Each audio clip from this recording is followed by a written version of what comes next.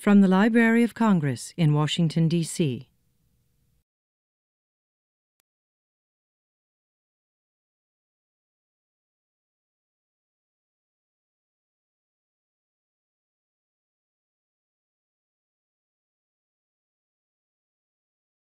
Okay, good afternoon, everybody, and welcome to the African and Middle East Division. I'm Mary Jane Deep, Chief of the Division, and I'm happy to see you all at this very exciting program with Professor Namwali Serpell.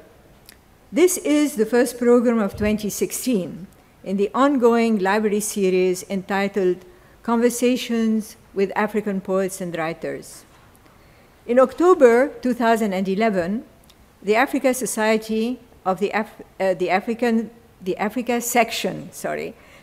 section of the African and Middle Eastern Division, in partnership with the Poetry and Literature Center, headed by Rob Casper, and the Africa Society of the National Summit on Africa, then headed by Bernadette Paulo, launched a new program at the Library of Congress, consisting of conversations, interviews, with established and emerging poets, short story writers, novelists, and playwrights of continental and diasporic Africa. 4 years later, the series has become well-known and well-established, and has brought to the library and to our patrons and readers, as well as to all those who access the library's webcasts around the world, some of the best writers from Africa. From those who are no longer with us, like Chinua Achebe and Ali Mazrui, the Albert Schweitzer Professor of Humanities at Binghamton Universities, to poets laureate like Kearapetsi Kego-Sitsil, the Poet Laureate of South Africa, to the new generation of writers like Amadou Kon from the Côte d'Ivoire, Nigerian writer Igoni Barrett, the poet Omekongo Dibanga from the Democratic Republic of the Congo, and Tijan Salah, a Gambian poet. We bring them to you, to our patrons, and to everyone around the world. And we want to let you know that there's a great literary tradition that has existed for quite a while, but that is blooming in full force now in the United States, in Europe, on the continent, in Africa, and in many other places as well. And today we're delighted to welcome to our series Namwali Serpell, the 2015 Kane Prize winner for African fiction in English, a bright star in the firmament of African writers. But before we start the program, I would like to introduce the new president of our partner organization, the Africa Society of the National Summit on Africa, Patricia Bain, who will address you in a moment. Patricia Bain was named president of the Africa Society in January 2016, so officially just 2 months ago. Prior to assuming this role, she worked for 10 years at the Africa Society. She served as the director of programs, where she supervised a staff of 6 and conducted educational programs and activities throughout the United States and on the ground in Africa that reached thousands of students, educators, and administrators. In this capacity, she also worked with many domestic and international partners in devising strategies to heighten awareness and provide information to millions of individuals worldwide. Ms. Bain also worked as program officer for the organization, where she successfully mobilized over 5,000 individuals to participate in programs spanning many sectors and areas. A native of Uganda, Patricia's knowledge of international issues, in particular the continent of Africa, resulted in her being selected as a research fellow for the House Foreign Affairs Subcommittee on Africa for the late Congressman Donald Payne, who served as chair. In this capacity, she conducted research, wrote speeches, drafted memoranda, helped organize hearings, and interacted with the public at all levels in representing the interests of the chairman. Patricia Bain worked at the Embassy of Uganda in 2 intervals in the Office of Consular Affairs and as a special assistant to the ambassador. She graduated from the University of Virginia in May 2001 with a Bachelor of Arts in International Relations. Patricia Bain.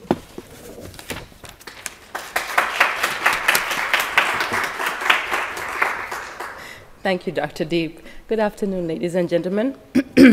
Today, I'm thrilled to say that I'm also here with our CEO and Chairman of the Board, Ambassador Pamela Bridgewater. Please stand and be recognized.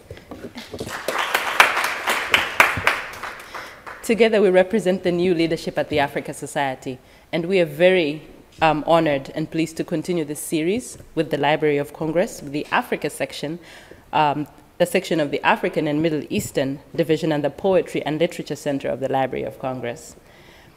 Because the Africa Society's mission is to educate Americans about Africa, the cultures, the countries, economies, and the contributions that emanate from the different countries of the continent of Africa. And we tell a different story from what you generally see in the media. African literature and poetry is vital to communicating a contemporary and evolving image of Africa. And so we look forward to hearing from a vital creative voice in Professor Namwali Serpell, the first Zambian to win the Kane Prize winner for African writing, and one who shared her prize money with the other 4 shortlisted writers, which I thought was very amazing.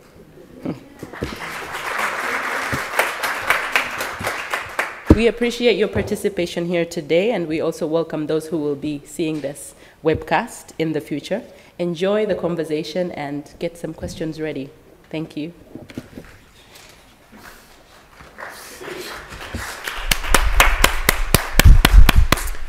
Hi, everyone. I'm Rob Casper, the head of the Poetry and Literature Center here at the Library of Congress. We're thrilled to be working with Patricia in her new role. Big congratulations to her. She's been part of the Africa Society, as you heard from Mary Jane, for 10 years, and now gets to help us shape this series and continue to do amazing work at that organization. I also want to thank again Mary Jane and the African and Middle East Division, as well as the Kane Prize for African Writing and the Lannan Center for Poetry and Poetics at Georgetown University, which hosts the Kane Prize residency.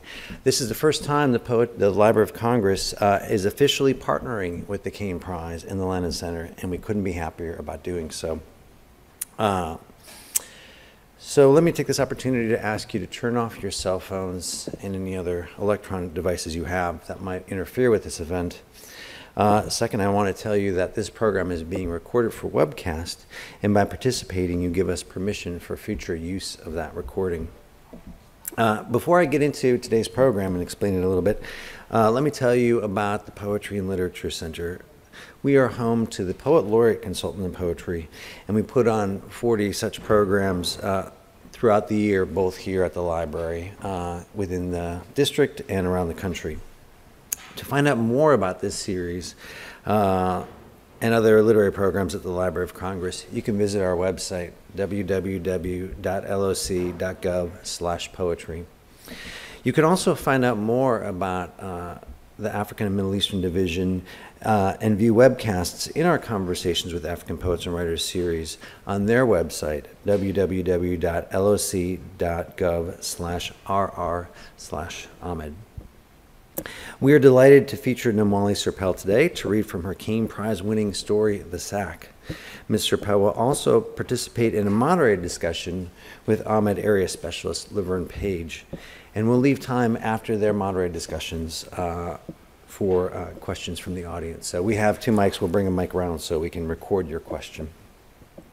Namwali Serpell's first published story, Mazungu, was selected for the Best American Short Stories 2009 and shortlisted for the 2010 Kane Prize for African Writing. She got it the second go-round. She received a Rona Jaffe Foundation Writers Award in 2011, and in 2014 she was selected as one of the most promising African writers for the Africa 39 anthology, a project of the Hay Festival. Her writing has appeared in Tin House, The Believer, N+1, Callaloo, The Guardian, and elsewhere. Serpell is currently working on a book of essays, Facebooks, and a novel, The Old Drift. She is an associate professor of English at the University of California at Berkeley, and her first book of literary criticism, 7 Modes of Uncertainty, was published in 2014. And now, please join me in welcoming the 2015 Kane Prize winner, Namwali Serpell. Hello. Thank you to everyone for coming, and thank you so much to the organizers. I'm going to read a little bit of The Sack, which is the short story that won the Caine Prize, and then I'm going to read from a different story that just came out, is I think just launching this month.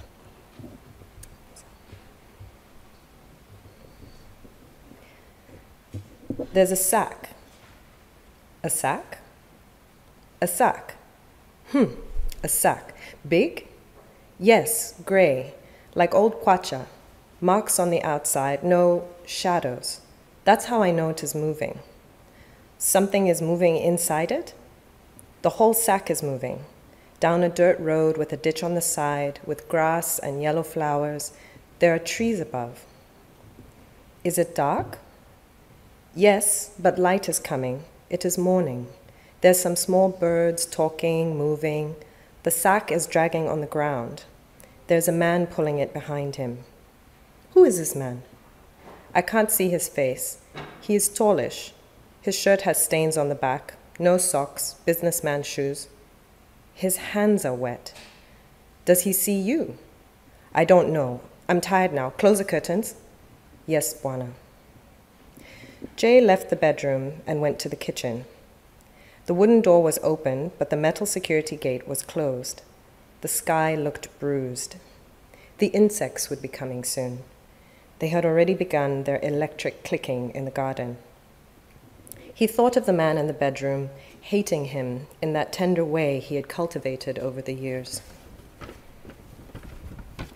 Jay washed the plates from lunch. He swept. A chicken outside made a popping sound. Jay sucked his teeth and went to see what was wrong. The Isabi boy was standing outside the security gate. The boy held the bucket handle with both hands, the insides of his elbows splayed taut. His legs were streaked white and gray. How do you expect me to know you are here if you're quiet? Jay asked as he opened the gate. The boy shrugged, a smile dancing upwards and then receding into the settled indifference of his face. Jay told the boy to take off his pata-patas and reach for the bucket. Groaning with its weight, Jay heaved the unwieldy thing into the sink. He could just make out the shape of the bream, flush against the inside of the bucket, its fin protruding. Jay felt the water shift as the fish turned uneasily. A big one today, eh? Jay turned and smiled. The boy still stood by the door, his hands clasped in front of him. His legs were reflected in the parquet floor, making him seem taller. Do you want something to eat? The boy assented with a diagonal nod. You should eat the fish you catch. It is the only way to survive, Jay said. I told him about the first dream, but I did not tell him about the second. In the second dream, I am inside the sack. The cloth of it is pressing right down on my eyes. I turn one way, then the other. All I can see is gray cloth. There's no pain, but I can feel the ground against my bones. I am curled up. I hear the sound of the sack, sweeping like a slow broom. I've been paying him long enough, paying down his debt, that he should treat me like a real Bwana. He does his duties, yes, but he lacks deference. His politics would not admit this, but I have known this man since we were children. I know what the color of my skin means to someone of our generation. His eyes have changed. I think he is going to kill me. I think that is what these dreams are telling me. Nyla, I cannot remember your hands. Thank you. I'm just going to read a little bit from this. This is a new story.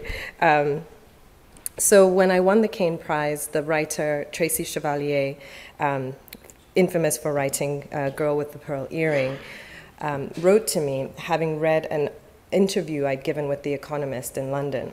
They'd asked me, what literary character do you most identify with? So I listed a bunch of them because I tend to be multi-voiced and identify with many people. One of the characters I said was Jane Eyre, who I said was my spiritual twin. So she wrote to me and she said, oh, you must write for this collection of stories inspired by Jane Eyre called Reader, I Married Him. And it's all female writers, British and American, Canadian. There's a woman from Istanbul, and I wrote a story about a wedding. I'll just read the beginning of it. It's called Double Men. A friendship that fails to negotiate dogs and chickens is doomed to wither, even a friendship that has weathered decades of hardship and tedium. Mamalota and Nanjala had raised their children together, performed birth and death rites in tandem, carried loads light and heavy as one. Now that there were no men left in their households, they depended on each other, hooked their everydays, the tasks of tending to body and home. In a small field, they grew enough greens, beans, potatoes, cassava, yams, groundnuts, and maize to feed themselves, and kept the surplus in Mamalota's storehouse. They gave the damaged but edible leftovers to widows even less fortunate than they. Mamalota bought the dogs because the storehouse had been robbed again. This time she'd caught them in the act. She'd burst through the door with furious shouts, her chitenge haphazard, her barely there hair uncovered, light spoking erratically from the lantern she held aloft. The boys fled, crawling from her hailstorm, except for one boy who, Mamalota speculated later to Nanjala, must have been raised by a bitter woman who beat him too hard and too often. His lackeys scurried pitiably around him, but this boy alone stood, lengthening up like a thread of smoke, his fist wrapped around a stone Mamalota had thrown. He spat and threw it back. It struck her above her left eye, knocked her over, knocked her out, and turned her eyebrow into a red smear that healed later into a purple cross, which everyone said made sense, since her husband, long deceased, had been a pastor. Those thieving boys had broken in through the one small window in the storehouse across from the locked entrance. When Mamalota toppled across the threshold, they ran away through the door she'd burst through, ran right over her body, their pockets and hands full of all they planned to sell. And just for the sake of it, they stole the lantern that had tumbled from her hand. This was why Mamalota had sent her nephew to purchase the Doberman pinchers. Not because of the stolen food, nor the requited stone, nor even the wound it had opened. It was this pettiness of taking her lamp, which her husband had received as a boy from a Muzungu hunter he'd fetched game for, and which he had polished every night of their marriage, whistling pleasantly through the gap in his front teeth. Mamalota liked to remember him this way. Nearby, his mouth and hands occupied. And now the glass and metal thing that reminded her of a lost person, it too was gone. They can't even use it, Mamalota complained in her high, soft voice as she poured Nanjala a cup of tea a few days later. Where will they find the paraffin? Heish, those boys, Nanjala replied in her trembly baritone, glancing at the bandage over her friend's eye. They were in Mamalota's kitchen, sitting on a pair of rickety chairs inherited from the church when Pastor Chisongo died. The women watched the steam untangle above their teacups, shaking their heads at the old, familiar nightmare, able-bodied males with nothing to lose. A ferocious noise scraped through the window, a snarling, snatching sound. Nanjala started. The dogs were quarreling. But is it good to have these double men around? She shuddered. They're like demons. The Doberman breed is good for protection. I picked the angriest ones, Mamalota smiled, then frowned. I'm not going to suffer for some stupid child who throws stones at his elders and just takes. She sucked her teeth. I don't know, Nanjala shook her head. I think they're eating our chickens. The Dobermans were indeed rapacious. They had rather sensibly begun to supplement the leftovers Mamalota gave them with mice and birds and snakes, and yes, the occasional chicken from the coop behind the storehouse. The fonder they became of her, the more broken little corpses would the two young dogs lay at Mamalota's feet. She'd pick the carrion gifts off her steps with a grimace and scold the grinning beasts. Foolish monkeys, she'd frown and then smile, patting them on their warm, flat, black foreheads as they wagged the knots where their tails had been. But they were not foolish. That was a sentimental view to take about such vicious creatures. Nanjala discovered how vicious the very next morning.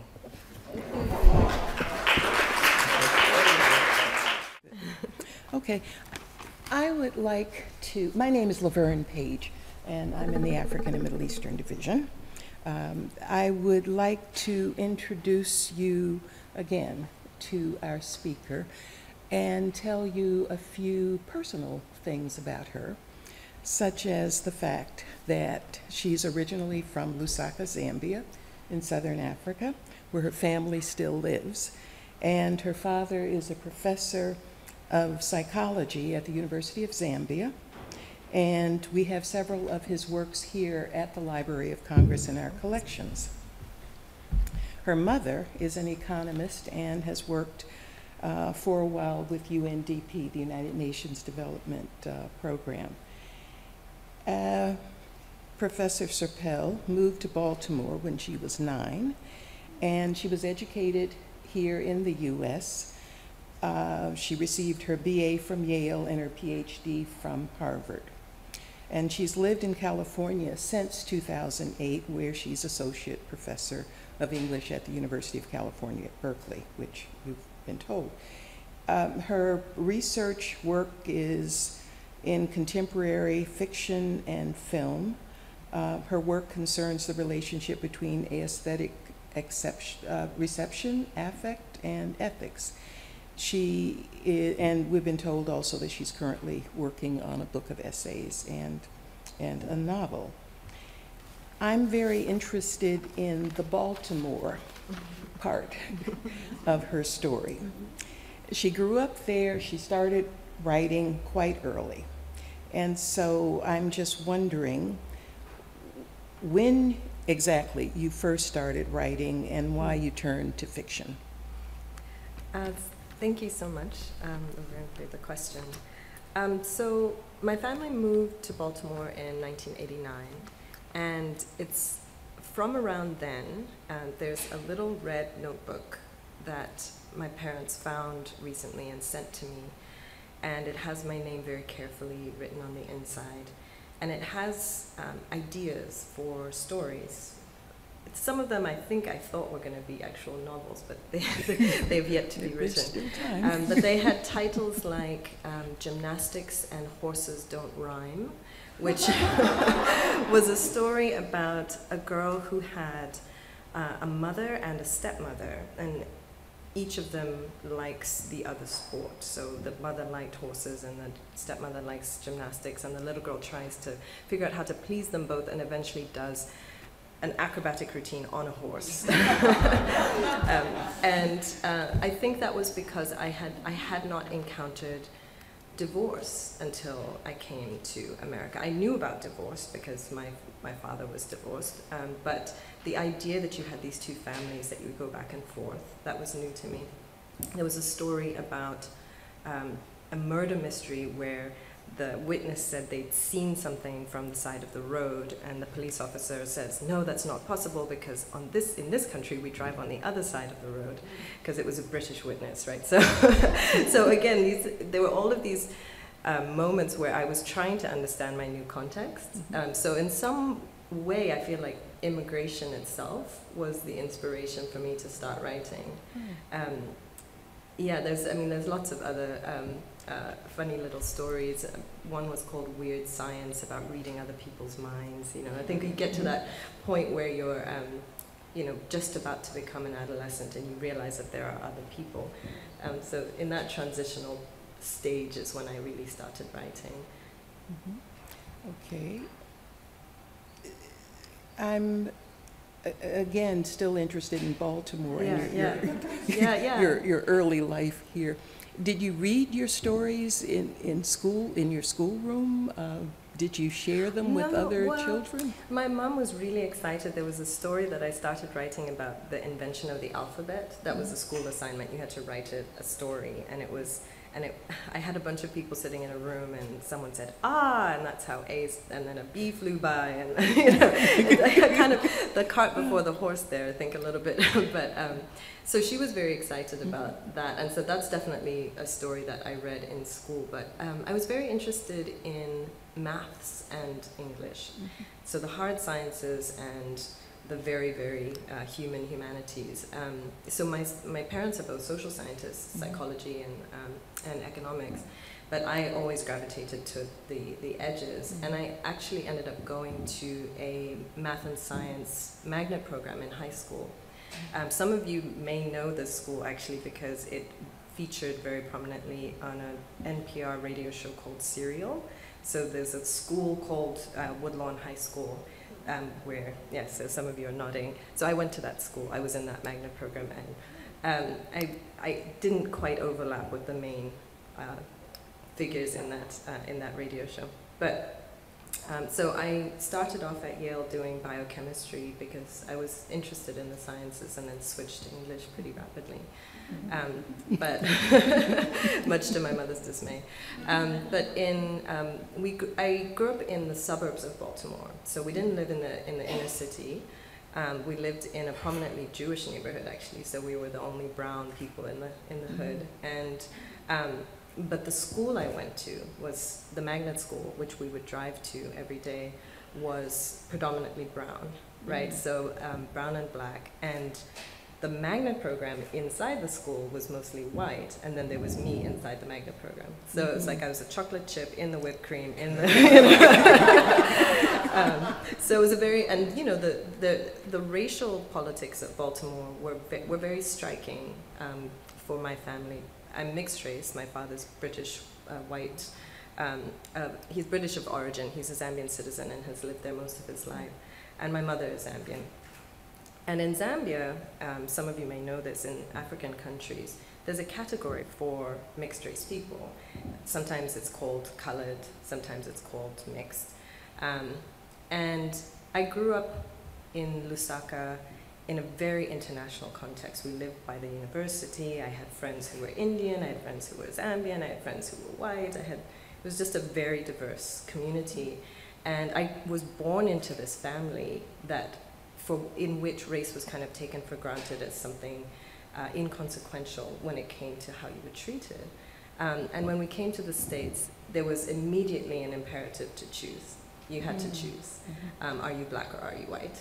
And why do you talk that way? And that sort of thing, right? So there's a lot of pressure to fit into the binary logic in the States. And, you know, it's so nice to have a president who is African, as we like to say, and is also American, you know, because it gives, it's like, oh, okay, this is recognizable now. This experience is now something people talk about. Americana by Chimamanda Ngozi Adichie is one of my the recent novels from Africa that I quite like. And I really wished it had been around when we moved. That kind of story about an African moving to America. No Violet Bulawayo's We Need New Names is another version of that, where it's an immigration story. I see. Okay, well, let's flip to the other coast. You're an associate professor of English in the English department at Berkeley. And I'm wondering if you can talk about how African literature fits into that department. Oh, that's an interesting question. So I was hired, ironically, as an Americanist because I'm not even a US citizen. But most of the novels in my dissertation happened to be by Americans, and the ones that were not got promptly cut. Because when I went on the academic job market, all of the good jobs, all of the jobs worth pursuing were Americanist jobs. So Berkeley is very open-minded. So as soon as I got there, they said, you can teach whatever you want, and it's fine. And most of what I've taught has been post-2000 fiction. I've taught a lot of contemporary fiction. And I've only just started teaching African literature, and I taught it in the context of a class on Black science fiction, which was a diasporic class. So we looked at texts from the States, texts from the Caribbean, texts from Africa.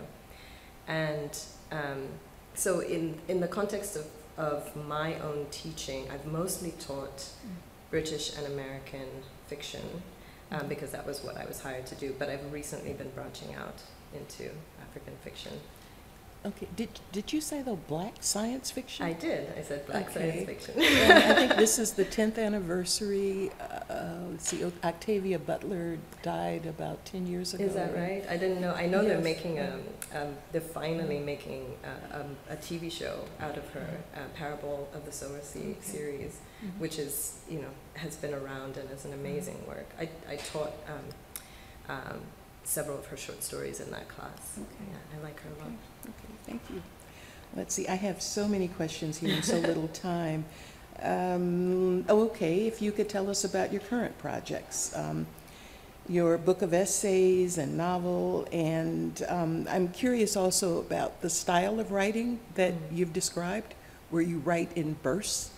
And so with a novel, that's a big burst, or how do you do this? And so I'm just wondering how this affects your writing of longer pieces.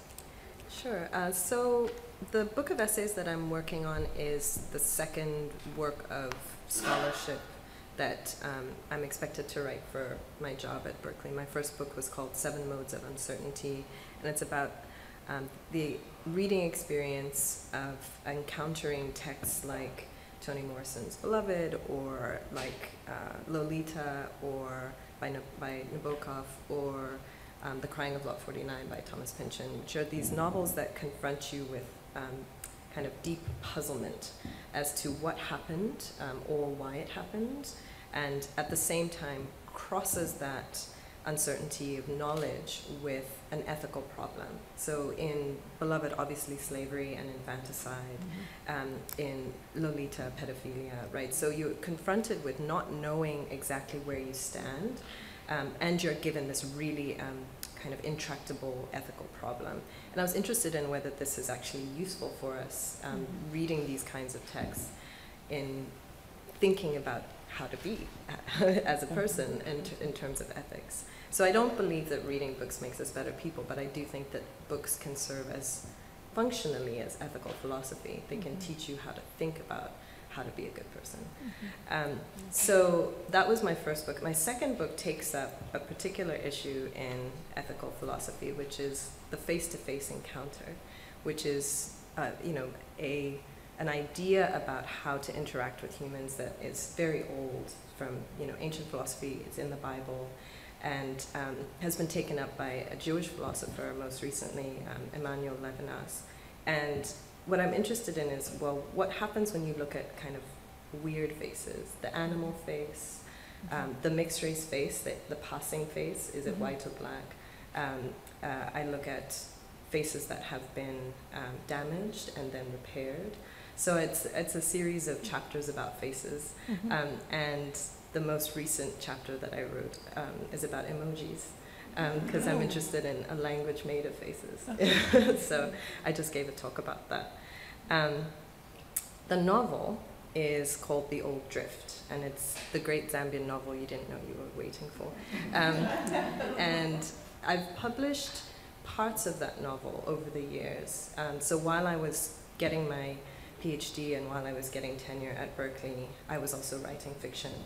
And so I've published, I think, 4 pieces of this novel as short stories. So The Sack is, in fact, the last chapter of this novel. So this is how I work in bursts, in that I don't go in order, right? So I can go kind of across a text. And I've had, had this novel in my head since I was 21 or so. I've been kind of developing it over time, and working on other stories as well, and working on other novels. But because The Sack is part of the novel, the momentum from winning the prize allowed us to, me and my agent, to sell the novel. So it's going to come out in 2018 with Hogarth Press, which I'm very, very pleased about. So I'm hard at work on it right now. Okay, very good. Thank you. The Zambian novel. I understand that you travel annually to Zambia. So could you tell us something about the literary scene in Zambia? Do you feel connected there? Would you consider teaching there? And how does this compare to your connection with American writers? That's a good question. So my parents moved back in 2002, and since then I go back every year, for a while every other year because I was broke. Now I go back much more frequently. Last year I was there 4 times. I'm going back on Thursday. So actually, because the Kane Prize workshop this year, so every year after the prize, the year after the prize is given, the 5 shortlisted writers go to a country in Africa, and you have a 10-day workshop with local students and with writers from around the continent. And so last time when I was nominated, we went to Cameroon, and this time we're going to Zambia, which is wonderful for me. So I've had a lot of contact with the Pen Club, the Pen Society. I can't remember exactly how they go by, but in Lusaka, which is made up of young writers, and they meet every other week at the Alliance Française, and they talk about their work in progress. And I recently became aware of a new outfit, the Lusaka Book Club, which is just wonderful. So they organized an event for me in September, a reading for me at home, and it was just wonderful. And it's just people in the community who are interested in reading. So we had a breakfast, and they asked me all sorts of questions about my story. And then there's the University of Zambia. So my dad has been involved there for a long time. He's been teaching in the department there. He was vice chancellor there for a minute. So I have some contact with the literature department there. But I'll be very frank with you, when it comes to teaching there, I considered it when I was a graduate student. When I was home for one summer, I spent a lot of time at the literature department, and I felt that I couldn't thrive there because of a kind of inbuilt sexism. And that's a problem in English departments across the world. But there it felt particularly pervasive to me. And so I just felt like that wasn't an option for me. But to teach there in terms of teaching a workshop, I did a workshop at the American International School. I've done a little workshop with some primary school kids when I was home last. That kind of teaching I might do, but at the university level, I'm not quite sure. Okay. Afterwards, I'll ask you more about the book club. Yeah, sure. And that's very interesting to me. I'm wondering about African writers, your favorites, and you seem to read all over the place. I do, yes. And so also your favorite American writers. Yeah, so I'll give you an old writer that I love and a new writer that I love. So when I was quite young, I was introduced to the work of Bessie Head, who is, I think, Botswanan born, but lived in South Africa, then went back to Botswana. She wrote a book called Maru, Yes. that was very, very powerful for me as a young woman. And most recently, Benyavanga Wainana, who won the Kane Prize early on and used his prize money to start Kwani, which is a Kenyan publishing house, but also magazine. His kind of semi-fictional, least beautifully written memoir, One Day I Will Write About This Place, is one of my favorite new texts coming out of Africa. As for American novelists, Toni Morrison and Vladimir Nabokov, who I mentioned earlier, are kind of my auntie and uncle. I think of them. Uncle Vlad, I talk about Auntie Toni. And what I admire about both of them is they seem to both have been born with a completely self-sufficient sense of their worth as writers and as people, just completely confident. And it's rare, and it's quite beautiful.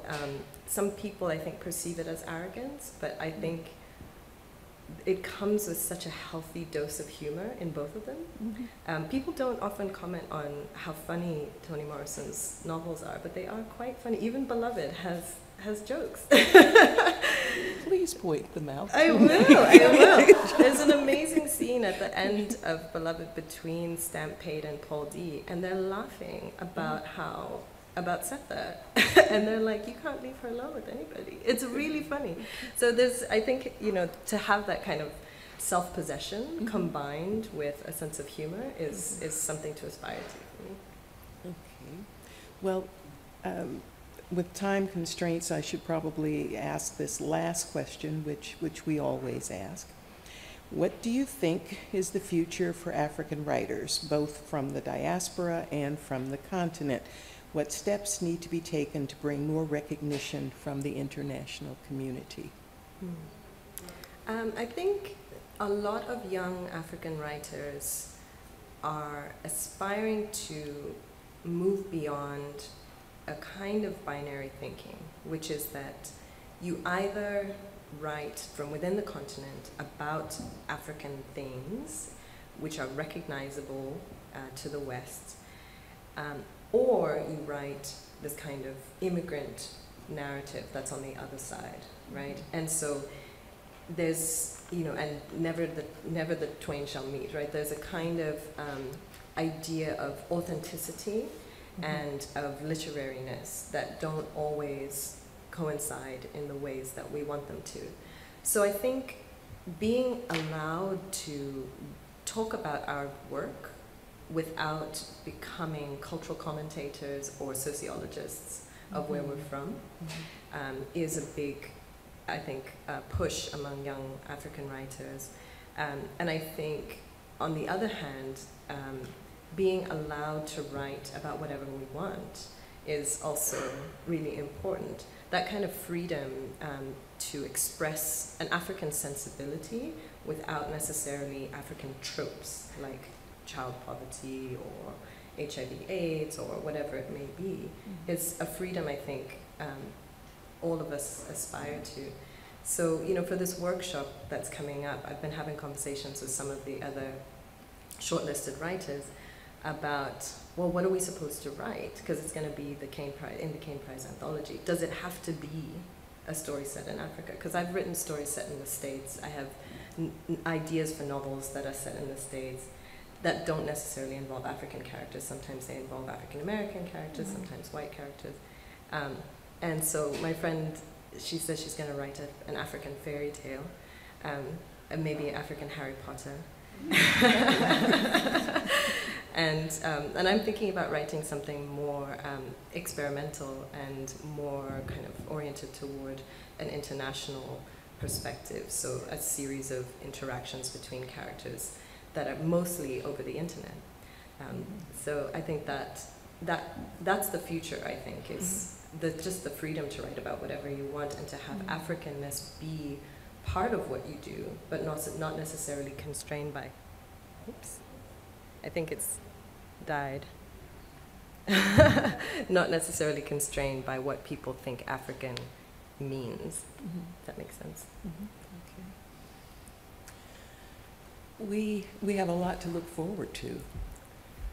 That's all I can say with your writing. And as for we anticipated having the anthology here, but we don't. However, you can read the SAC. It can be downloaded from the Kane Prize website. From the Kane Prize website, so you still have access to that. And I think now, if you have questions, how much time do we have? About 15 minutes in. Okay, so questions? Thank you very much, Professor. I was interested in your stating that immigration had been a theme and an inspiration for you in your writing. In the context of a lot of discussions that we're being in the U.S. scene today on immigration, do you think that might be a future topic for some inspired writing on your part? Thank you. That's an interesting question. So what's funny about me saying that immigration was the spark is that I actually don't have any immigration stories technically, unless you count time travel as an immigration. I have a story in which someone who is raised in the West in the future time travels back and geographically travels back to Africa. But obviously that's much more speculative than addressing contemporary issues of immigration. So I've not yet written my Americana or my We Need New Names.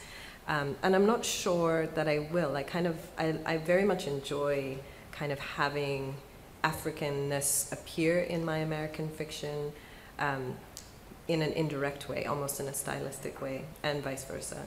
That said, my novel, The Old Drift, involves immigration, but it involves telling the story of how people came from the West to Zambia. So the Old Drift is the title of it, and it's named for an early colonial settlement near what became known as Victoria Falls. We call it Mosiotunya, which means the smoke that thunders. So before, so just maybe 20 years after David Livingstone discovered Victoria Falls, the British came over from what was then southern Rhodesia and came up, and they went across the Zambezi, and they went across on what's called a drift. So it's a calm place in the water that you can drift things across, and they made a settlement called the Old Drift. They all succumbed to what they called black fever, which is actually malaria, and so there's a little graveyard there called the Old Drift Cemetery. And so I'm interested in those kinds of migrations or immigrations into Zambia. So I have people coming from India, people coming from England, and people coming from Italy. And as a way of kind of understanding the international kind of context in which I grew up in the 70s, right, or in the 80s. So I'm interested in immigration to Africa, which is a kind of reversal of the normal way of thinking about it. But in terms of immigration to America, that's still uncharted territory for me.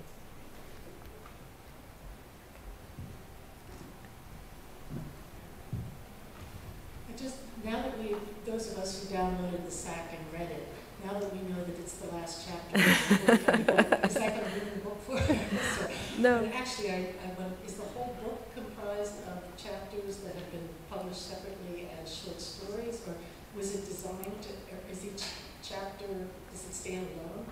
So it's not a collection of like interlinked stories. The way that it's not a collection of short stories. So my first published story was Muzungu, which I wrote in the context of writing this novel. It was a chapter of the novel. I sent it to Callaloo with another chapter, and they chose this one, and it was part of an issue that was called New Writing from Africa. They then nominated it for the Kane Prize for short stories. And so then it got turned into, it got labeled a short story, and then it was in the Best American Short Stories. And in fact, when I first received the email saying I was in this collection, I said, well, my story is neither American nor short stories. So, and they wrote back, they're like, no, it's okay.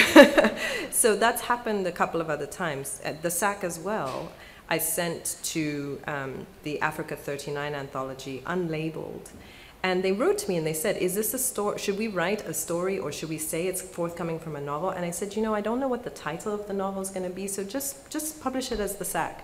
And then it was again nominated as a story. So I have actually written short stories. It's not just that I keep writing this generic line, but I've written a short story called The Book of Faces, which is a take on Facebook and the Book of Job. That's a self-contained short story. And I've written a short story called Bottoms Up, which is a sci-fi story as well. So I do write short stories, but these just happen to be self-contained chapters of the novel.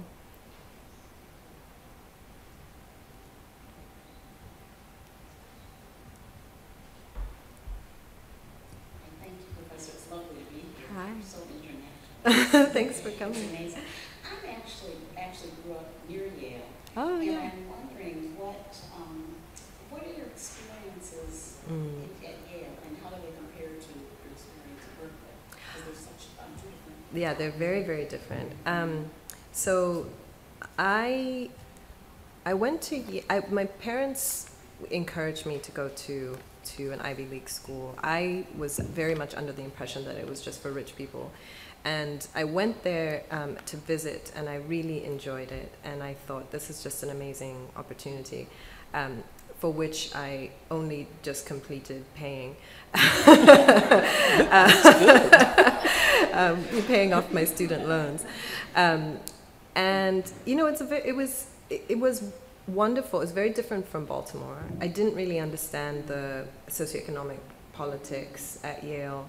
I didn't know that people were actually rich until, I graduated, and I discovered that my roommate's pearls were real. I thought they had to be fake, that sort of thing. And, you know, but the AFAM Center was a big part of, you know, my kind of acculturation into learning about what it is to be Black and an Ivy Leaguer. And I started a poetry circle there, or it's like a poetry performance monthly extravaganza. I called it Black Coffee. I was very influenced by Love Jones. I don't know if any of you know that movie. And I was like, I'm gonna start, and I said on the poster, Black oriented but not Black limited or something like that. So it was open, but it was, you know, Afrocentric in spirit. And we had a really fun time. You know, sometimes we had students from Harvard come visit for the weekend, and we gave performances, and I sang. I wasn't much of a poet back then, but I liked to sing. So I lived in New Haven for a summer, and I liked it a lot. I really loved that city. I think the racial politics at Berkeley are quite different. Because of the overturning of a proposition, I think a few years before I got there, we no longer can use race as a determining factor in who we admit. And our population of Black students has accordingly dropped, like a lot. So it's something like 2%. So it's a very different campus from what I experienced even at Yale, you know. And so the diversity on campus is much more comprised of Asian American students and Latino, Latina, Chicana, Chicana students. So I've learned a lot about those cultures, and in teaching my classes, that's been a very interesting aspect, is seeing these kind of forms of cultural solidarity across the student population. What? Okay, one more question.